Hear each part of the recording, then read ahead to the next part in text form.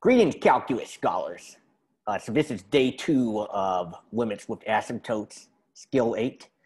So today we're going to focus on horizontal asymptotes, a little bit more in terms of the equation perspective rather than the graph perspective today. So the idea of horizontal asymptotes, I'm just going to draw a picture here for you. Okay, here's a graph.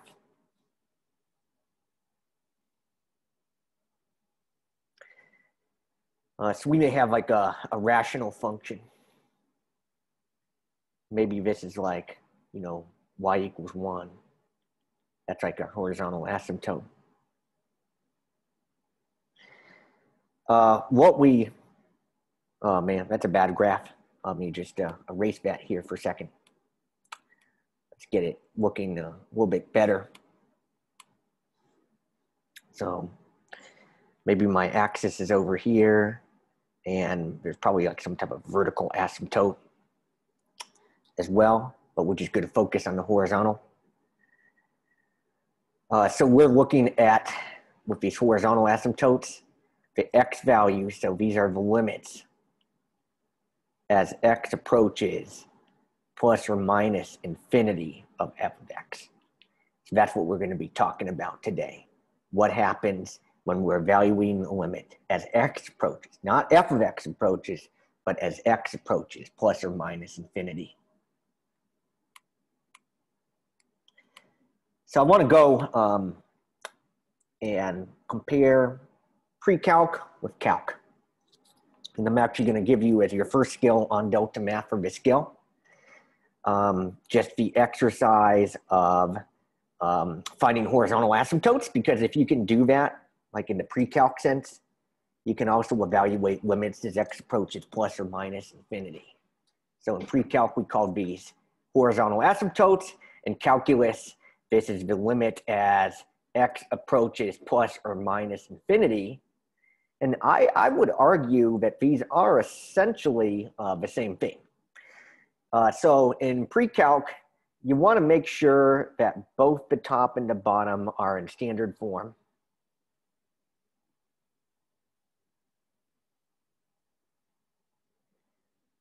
And we had rules. And rather than subject you to my handwriting, I have the rules written out here. You can see them side by side. So this says that if the degree in the numerator, so like the highest exponent in the numerator is less than the highest exponent in the denominator,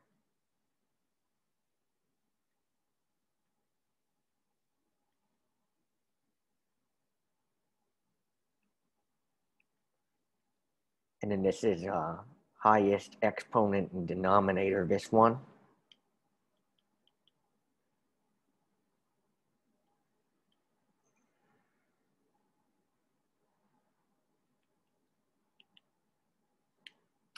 The horizontal asymptote is the x-axis. In other words, y equals 0. Now let's read the calculus equivalent. If the degree of the numerator is less than the degree of the denominator, then the limit is 0.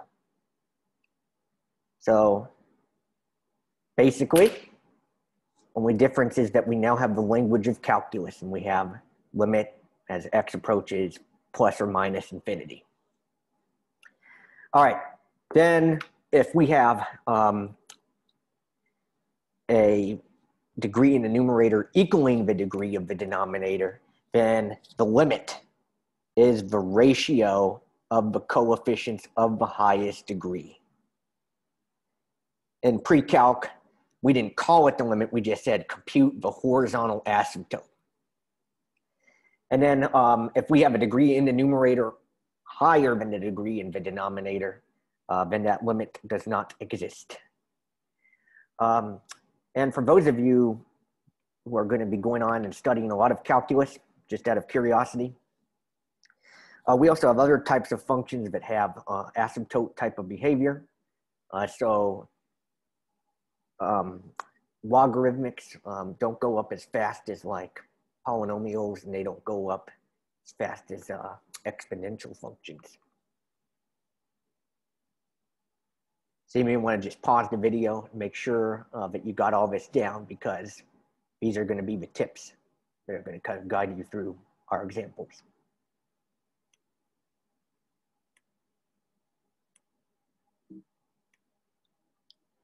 Special case is the function of E.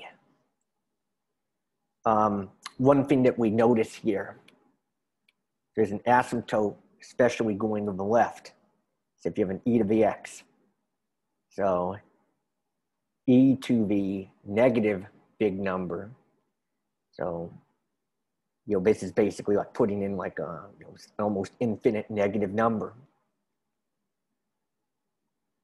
Like we could just say that this is the limit as x approaches negative infinity of e to the x. That would be 0.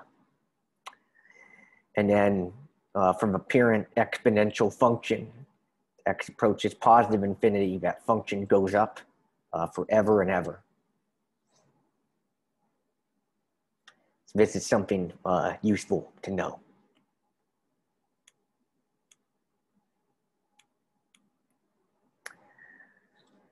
Okay, so what we have here, I have a graph of this function actually, and you can see what's going on, but we shouldn't have to draw the graph every time. So here's what is going to happen here as we evaluate. So let's say we want to find the limit as x approaches positive infinity of this function. That is equal to the limit as x approaches positive infinity of 3x squared over x squared. And these cancel.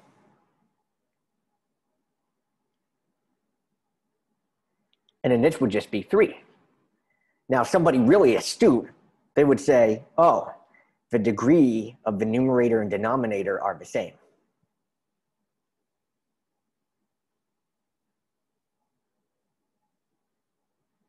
So then they would say, oh, okay, then that limit would just be, 3 over 1, which would just be equal to 3.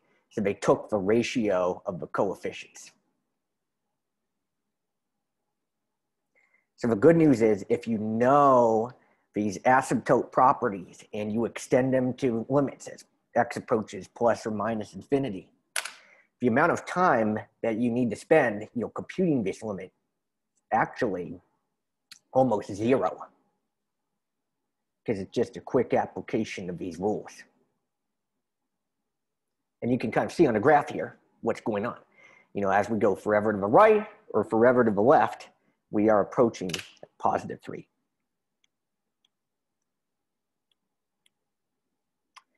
Let's look at some other situations. Let's look at like this top example here. You always want to have it in standard form. I'll tell you that right now.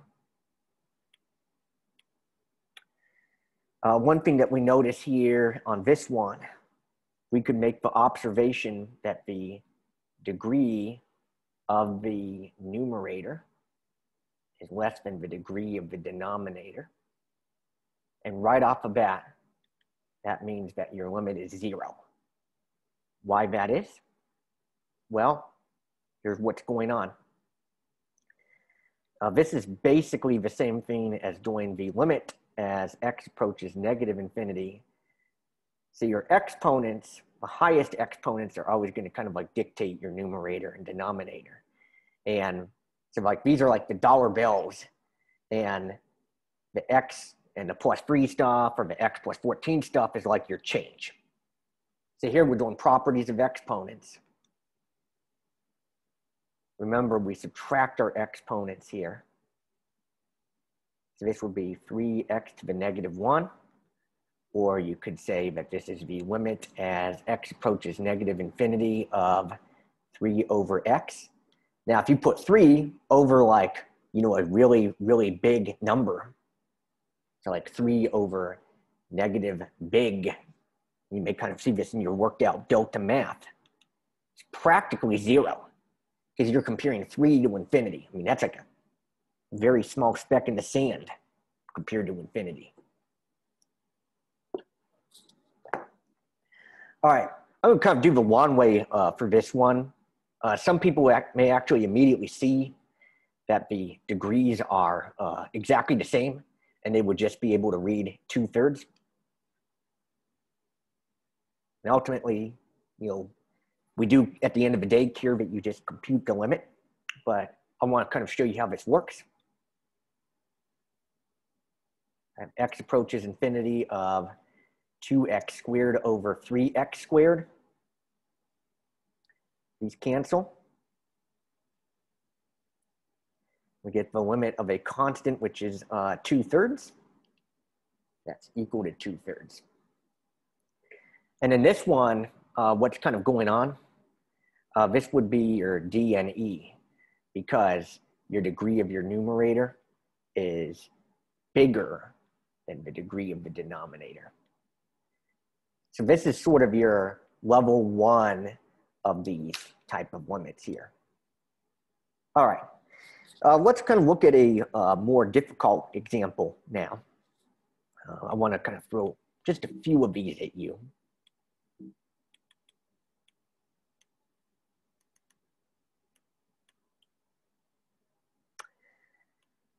So we'll go to our delta math actually for this one.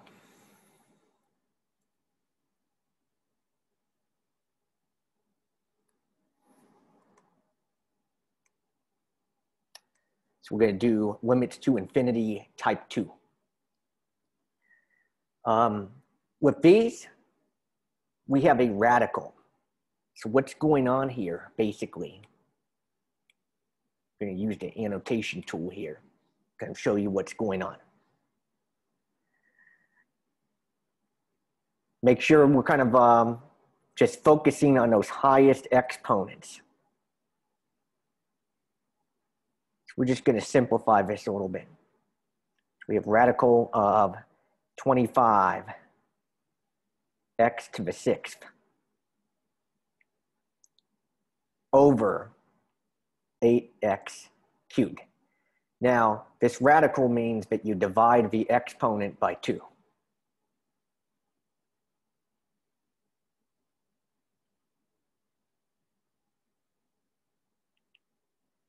So I have 5x cubed, and make sure you keep that limit notation in there. This is x approaches positive infinity of 5x cubed over 8x cubed. These cancel, and you're just left with the limit as x approaches positive infinity of 5 over 8. This would be 5/8. Let's see what happens.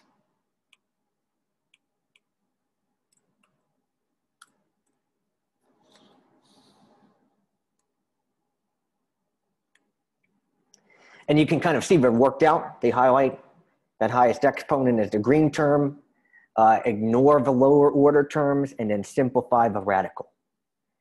So just by kind of focusing on those highest exponents, dealing with that radical, you turn something that's both radical and fractional into a very doable limit. Something that does not even require factoring and just good reasoning. Now this only works for, limit as x approaches infinity or x approaches negative infinity. Let me show you just one more thing that goes on sometimes. If you have a situation like this, you may want to just focus on multiplying the numerator and denominator. You could even just focus on like the highest exponent terms. So like I know that when I cross these,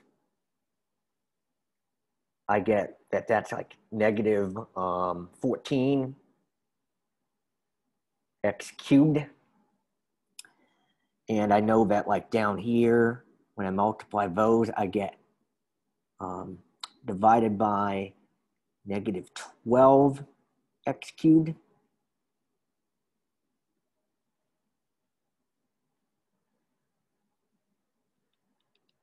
And it really, I mean, if you want to multiply everything out and put in the standard form, you can, but you're going to be saving time by just focusing on the highest exponents. So congratulations, calculus scholars. You are now, we've been through pretty much all the limit unit, and you are now the foremost expert on limits in the school.